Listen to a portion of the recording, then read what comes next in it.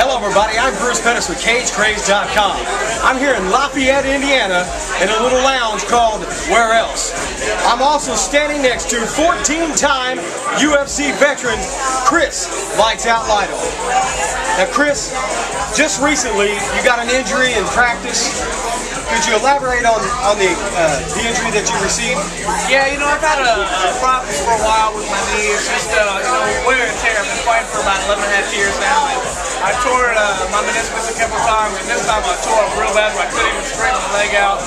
Over under my kneecap, and had to get an MRI. When I did, they told me not only was that broken, but or torn, but my ACL was I couldn't use that. I had to get an ACL replacement, repair, and I've been out for the past couple of months just to rehab it. I imagine your rehab has been real extensive. How far out are you of the competition at this time? Well, I just talked to him the other day, and I said I think February is the date. So I'm coming back in February. It gives me another month and a half to finish it, and then a month and a half of hard training. So I'm way ahead of schedule. You know, I was been a little over 2 months, and I'm good to go. I can do back to if I have to. I don't have to right now. I could. I will if you want.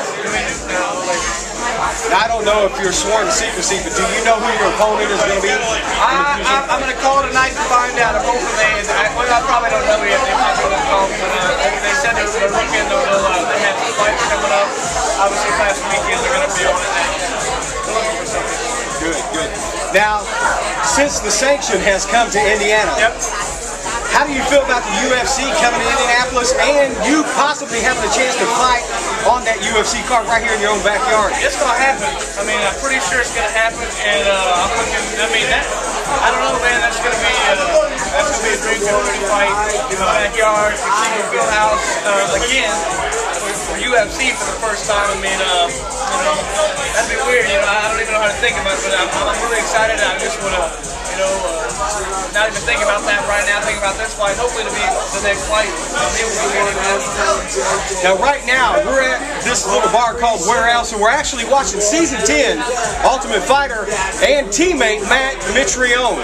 How'd you feel about Matt's fight tonight? He did win his fight tonight. How'd you feel about that? Man, Matt showed a lot how strong he is, how athletic he is, and how bad shape he was. You know what I mean? So he's awesome. He has a lot of potential, and I like working with him because he absorbs a lot, and I mean, he just has the potential to be great. And he's obviously a great athlete. He can take a good punch, he can hit hard, and you can't teach a lot of those things.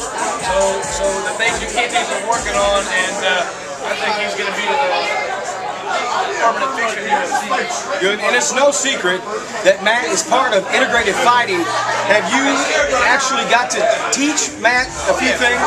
I work with him a lot now, you know. Since he got back from the show, I'm trying to work with him all the time. You know, like I'm saying, he's kind of like a sponge. He just wants to listen, he absorbs. I think he's picking up what I'm saying. You know, so that's all I'm trying to do is keep feeding him little nuggets of information. You know, when he's that athletic and he's that strong, he's that, you know, he doesn't take much, and that's what I'm hoping we get out of this is getting him to the point where, you know, he can use his strengths and try to avoid his weaknesses. Great. Now the Ultimate Fighter has already gone 10 seasons, but this young man here was a veteran of Season 4. Is that correct? Season 4, when he went all the way through to the end to fight Matt Serra for the decision. Now, Chris, do you remember? I mean, as much as you're sitting here and you watch the show right now, there's a lot of the memories of when you fought on that Ultimate Fighting Show 4. Does it come back to you? Yeah, I mean, not only the memories of fighting, but just being in the house and all this stuff, and how different it is when you're actually there than what it looks like on TV. It's way different, you know what I mean? A lot of things happen they don't show, and there's a lot of emotions that you don't understand when you watch the show. You're like, these guys are weird. People in like a science experiment like that, see what happens. It's different. So I understand what's going on in his head a little bit more, and you know, just the feeling of being in a fight is, you know, it's different than any other fight you have because it's not your normal setting. Great.